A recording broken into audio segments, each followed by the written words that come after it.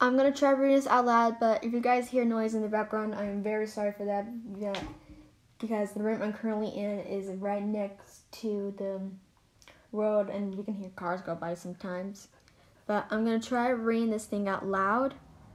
I also will put the script in the comments down below, so you can see what the view is going to look like from here, from what I'm seeing. So I hope you guys enjoy this, and to anyone else who's auditioning for the script writing, good luck to you. Ooh, I also hope you get this part too. Intro, Amy's house, night.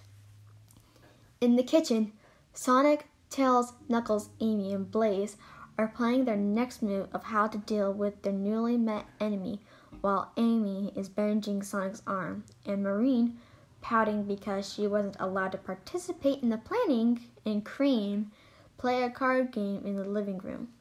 Tails' line, "This new individual's power is extremely sketchy.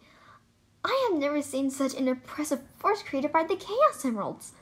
Knuckles' line, "Well, the Chaos Emerald's magic is pretty chaotic. It can't be used for anything."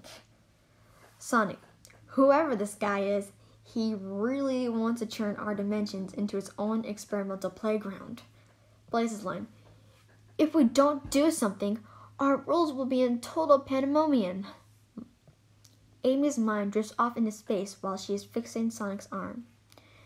The scene flashbacks to the point of the gang's last encounter with the new enemy when he was taunting them by holding Amy hostage. The mysterious attacker has his mouth to her ear. Enemy whispering to Amy, "If you will be the first worthless rat to be exterminated alone." Sonic's line then fades into the scene. "Amy, Amy, Amy!" Amy snaps out of her flashback and stares at Sonic. Sonic's line, "You're kind of making it too tight."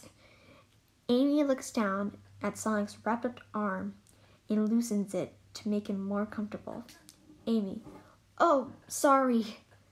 Sonic's line, "You okay? You've been acting weird since that creep attacked us." Amy's line, "Don't worry, I'm fine." Sonic, "You sure?" Amy hesitantly, "Yeah." Suddenly, a strong neon portal opens in front of the kitchen entrance. The roll of gauze is ferociously blown off the table. The gang shields their faces from the sudden wind. Silver weakly stumbles out of the portal, looking very beaten up. When the portal closes, he immediately collapses onto the floor. Sonic's line, "Silver!" The whole gang rushes to his side and gathers around him. When Silver opens his eyes, he sees Blaze lending him her hand. He admires her beauty before he takes her hand and then stands up. They're still staring at each other. Silver's line, "It's good to see you, Blaze." Blaze's line, "You too." While Silver and Blaze are still ogling at each other, Marine, confused about what's going on, keeps panning in her view between Silver, then a Blaze, then to Silver again, then a Blaze. When she finally realizes what's going on, her face turns to a look of disgust. Marine's line, "Ew, cooties!" Silver and Blaze snap out of their trance and everyone looks at Marine. Silver and Blaze are now blushing with embarrassment.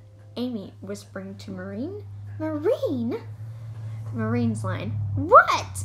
That's what they're gonna catch if they keep this up." Amy facepalms herself while everyone is looking strangely at Marine. Exit. Amy's house, night. And that's it for the cutscene that I've written here. I hope you enjoy it. And again, to anyone else who auditions, good luck to you and hope for the best.